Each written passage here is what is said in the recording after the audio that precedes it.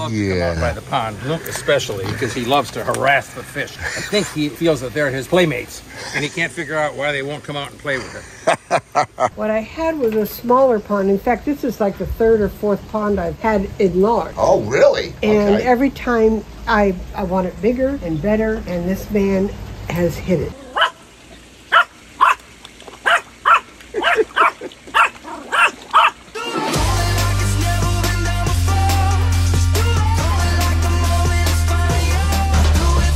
Welcome to living the Aquascape lifestyle. So, Dad, we're in Titusville, Space Coast, right? Space Coast, Titusville, right near to Cape Kennedy. And he's been down here, what, 8 years now? I guess so. It adds up so fast I can't hardly believe it, but I think that's right. And I'm Greg Wittstock, the Pond Guy. This is my channel, Greg Wittstock, the Pond Guy, and it's all about showcasing how people live the aquascape lifestyle. And in this young man's case, my dad builds people the aquascape lifestyle down here in the Space Coast, Titusville, Florida. Let's go check out your pond, Pond Father water features. We came in and we blasted through this pond with about 20 of us in 2 days. We built a pond that would normally take, maybe a week, but to most people looking at it, they would have assumed it would take maybe a month. Right. Well, we had every golf cart in the whole area circling us. It was fun. Yeah. All right, so this is an RV park, so people bring their RVs down from the north and park them here in the south. And this is what, 6 years? How long have you been here? Pond right there. Oh, yeah, there's a pond. A little miniature pond. Yeah. That's Dave's house, right? That's Dave's old house. I remember meeting him. Was that 6 years ago we built that pond? 6 years ago. Okay. Yeah, I want to clean the pond out twice since then because it's such a good design. It doesn't need to be cleaned very often. Okay, I see your house. Plants have really grown in. Very nice. Boy, it's so thick. It's like a jungle over there, Pop. Barely see it. Jungle most yard in the entire park. That's awesome. Home sweet home, Titusville style.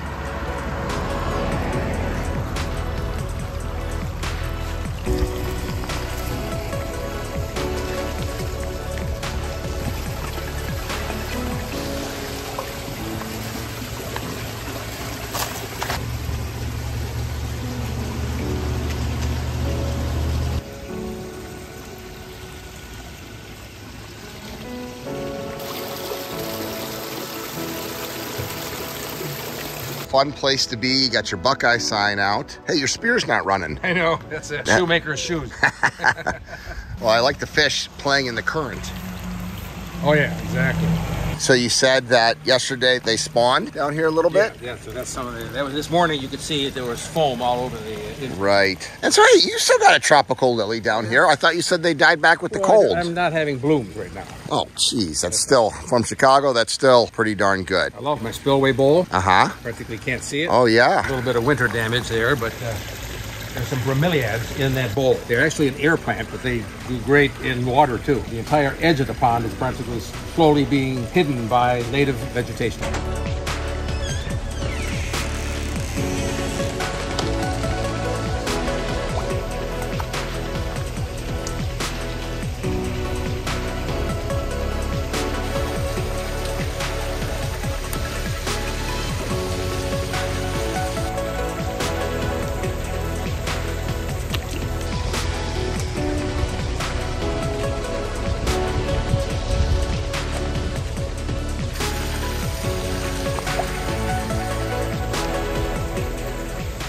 Why don't you go ahead and describe to the viewers what we did here? Here you go. Okay. Actually, Greg and Ed were down here a long time ago, but while this was just nothing but lawn. And there's a double bay window. There's a bay window right there. And that was a bay window, but we put a door there. And then I was going to just put steps down leading to the pond. And Ed suggested, naturally, come up with a good idea to make a little bridge. And so where Greg is walking on top of that bridge is now a stream underneath it that runs from the biological wetland that's in the distance past that American flag. So the pump, which sits over here in the intake bay in that pump vault, feeds underground.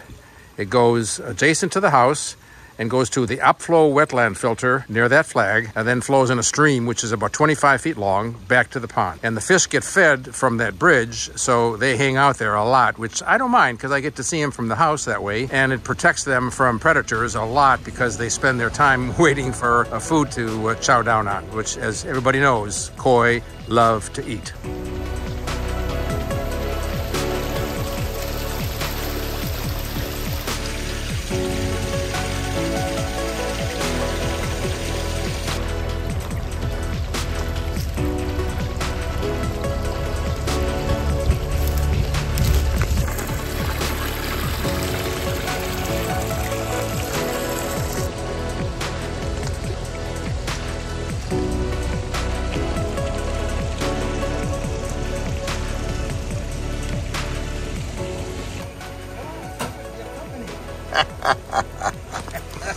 Hey guys. Yeah. They love to come out by the pond. Luke especially, because he loves to harass the fish. I think he feels that they're his playmates, and he can't figure out why they won't come out and play with it. How old are they now? He's going to be 4 next month. Luke, a Skywalker. And that's Lily, and Lily's going to be, she is 11 now. And there's our impatience. Yeah, pretty amazing. They survived the freeze pretty well. This is about as nice of a front door as you could possibly have on a double wide trailer. I don't think there's too many people anywhere that have this kind of entranceway to their trailer. So what kind of food do you use there, Pond Father? Best food on the market. I happen to have some cold water food because we have had some cold weather here, but the Aquascape food is great, very little waste, and the fish absolutely love it. And I like the fact that because I have so many babies, I use the smaller kernels so that even the babies can get their fill.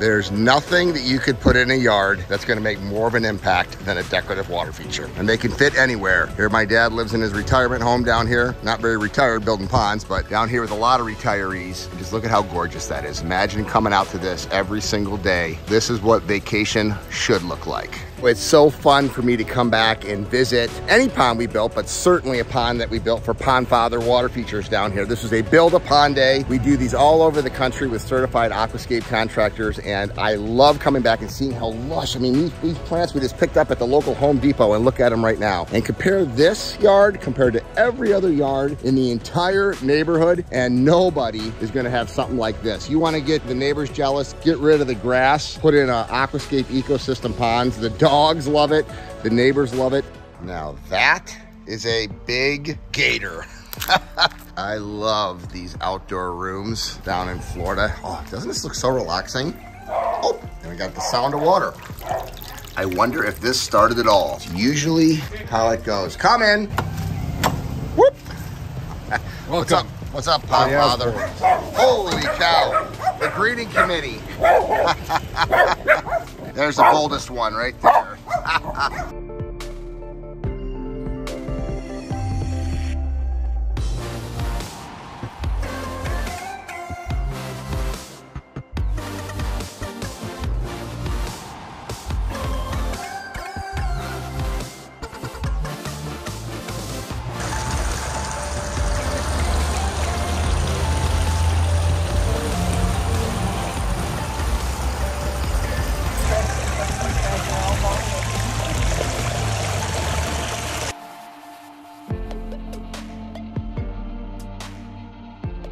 So this was a preformed tub. Oh, no. This was a liner. It was a pretty good liner. But the neighbor had built the pond for them, and it was leaking. And actually, they didn't have filtration. They had a pressurized filter that was hard to maintain. So we completely tore out the old liner and put a new one in. And then over there, we added an intake bay to reduce the amount of maintenance. Right, because there's so much leaves down here with these big trees and stuff like that. And I can see all the leaves building up over here. They just got to be blown off. But boy, is that a gorgeous waterfall. Oh, I love the little lizard here.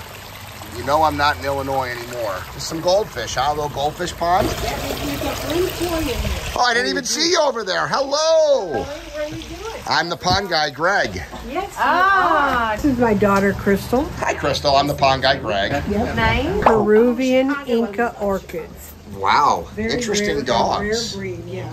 And you got 2 of them. Is that full size? No, they will get bigger. Okay. These guys are babies. So you come over and hang out with Mom and listen to that sound of that waterfall, Oh, yeah, huh? all the time. Pond Father water features came in here. What did you have, and then how is it different now? What I had was a smaller pond. In fact, this is like the 3rd or 4th pond I've had enlarged. Oh, really? And Okay. every time I want it bigger and better, and this man has hit it. But speaking of the leaves and stuff, how much maintenance is this one versus the other ones that you had? It's no maintenance at all. It's no problem. I love the fact that we have the little drip tip cancels out all the ammonia and stuff. We put in the automatic doser. Right. Yeah, that just makes my heart feel better because my neighbor came over here one day and he said, I'm eliminating my pond, so I'm going to give you my fish. And then you got more fish. And so he starts dumping fish in there. So you have the auto doser that adds bacteria.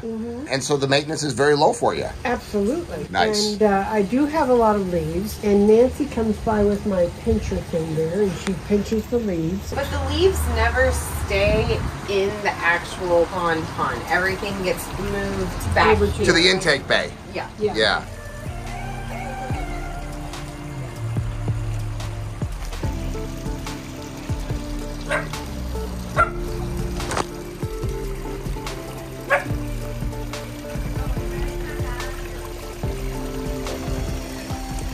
This is a truly incredible yard. Plantings everywhere, no grass whatsoever. We have some umbrella palms over here, bromeliads on the edge of the intake bay, and here's our intake bay, which collects most of the leaves. And over here we have the auto doser. This is where all the leaves collect, but they're pretty easy. At least you have one central point where you can get everything out of here. But trees are wonderful to have too. I mean, look at the size of this tree.